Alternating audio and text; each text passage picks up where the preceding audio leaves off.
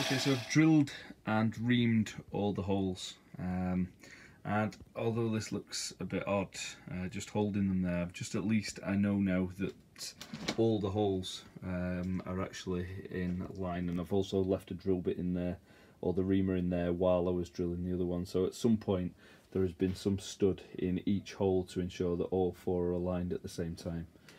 So I guess now is the time for cutting some pieces. Now in Wilding's design, he knurls the end of the bar when he inserts them. I am going to do something different. I'm going to use some Loctite and glue them in place. Okay, so that's the next part. Okay, so I'm just getting on to pinning the plates now. And basically I'm cutting my little pins and polishing the top of those pins as best I can. And then I'm using some Loctite. I'm using Loctite 603. I am basically pushing the pins in.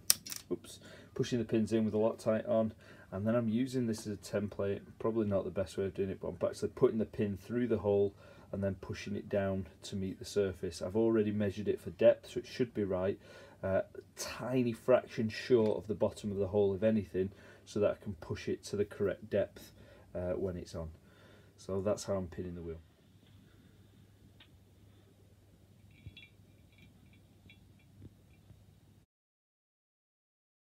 But it's a really nice fit. It's a bit difficult to do with one hand, but there you go.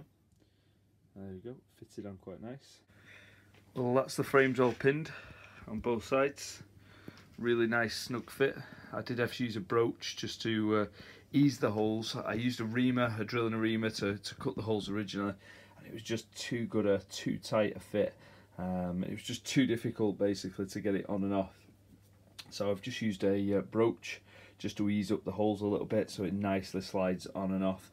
It's a really great fit, but like I say, it's just loose enough to actually come off without twisting anything and damaging anything. Okay, so I've got a piece of beech now, some hardwood, which I'm going to use for the barrel, and the next section is probably going to be probably a week off with work this week. So and that'll be the barrel and the barrel arbor. Okay, thanks for watching.